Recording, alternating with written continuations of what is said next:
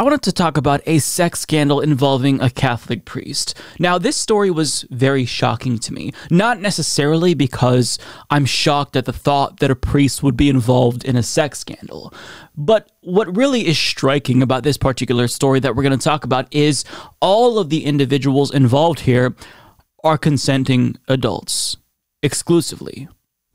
And that is pleasantly surprising. So let's get to the details here. Sky Paloma of Raw Story explains a former Louisiana Catholic priest has pled guilty to a felony charge of obscenity after he video recorded a threesome with two alleged dominatrixes on a church altar, NOLA.com reports. Travis Clark was handed a 3-year suspended prison sentence along with 3 years of supervised probation and a $1,000 fine.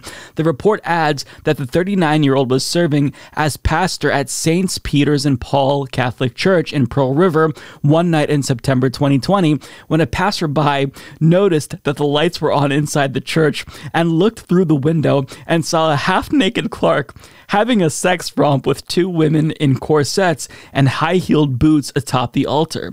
When police officers arrived in the scene, they found the tripod used to record the scene still standing along with the sex toys that were scattered about.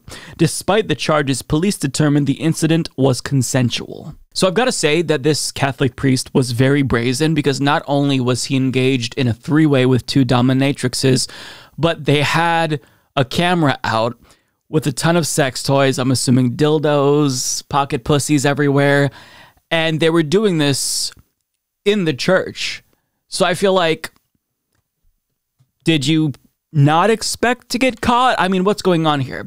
But at the same time, even though I guess this is technically public indecency, he really didn't do anything wrong. None of the individuals here did anything wrong based on the details that we have. It's just that they were doing this in a public setting, and had they been in the privacy of a bedroom, then really there wouldn't be a problem here. Now, of course, because the church disallows sex from priests, this is bad by their standards, but for my standards, if 3 consenting adults want to engage in this activity, nothing wrong whatsoever. There's no abuse. This is all consensual. So it's a little bit, I guess, bizarre that the one time, or the one of few times, that a Catholic priest is held accountable for sex acts, it's when he's engaged in sex with adults.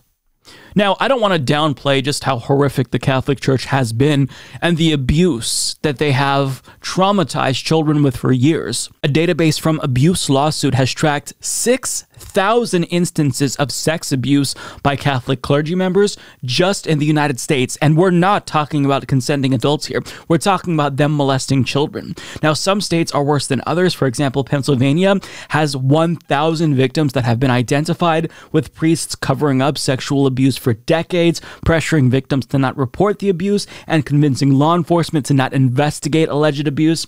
And of all the priests credibly accused of sexual abuse, as NBC News reports here, 1,700 of them have almost no oversight by the church or law officials, and some of them are now teachers and coaches and counselors, or they live near playgrounds. So not only are they still with the church, but they could strike again. And as shocking as these numbers are, as high as the numbers are of child sex abuse victims from Catholic priests, there are potentially thousands more who didn't come forward.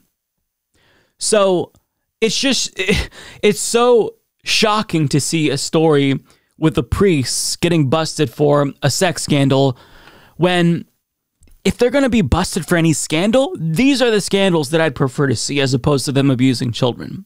Because this church has not taken accountability. They haven't cleansed the church of these pedophiles, and they're still there. They're still around children, and this is completely unacceptable. And again, we don't even know all of the potential victims that haven't come forward. We don't know if accused individuals or individuals who committed sex abuse are still in the church. Arguably, many are, and the whole situation is genuinely sickening. So I'm sorry, I don't have much anger because this one Catholic priest decided to have a three-way with some dominatrixes. Look, I mean, if you wanted to do things like this, perhaps you shouldn't have become a Catholic priest because they require you to repress your sexual urges, but this right here is fine. This is reasonable. This is not a problem. The only issue, as I repeated earlier, is the fact that they were doing this in a public setting and somebody walked by, saw the lights on, and saw a bunch of naked people fucking. But that is orders of magnitude more acceptable and permissible than what the Catholic Church and what priests in particular are usually up to. So really, we need accountability. The church is disgusting, they're reprehensible morally, and yet they claim to be the arbiters of morality and speak to God directly. I don't believe in God, but I'd imagine that if God did exist, he wouldn't be too happy with the Catholic Church.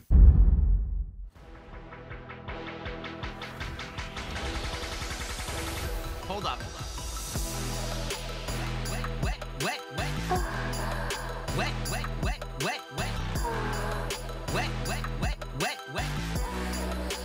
Wet, ass, keyword.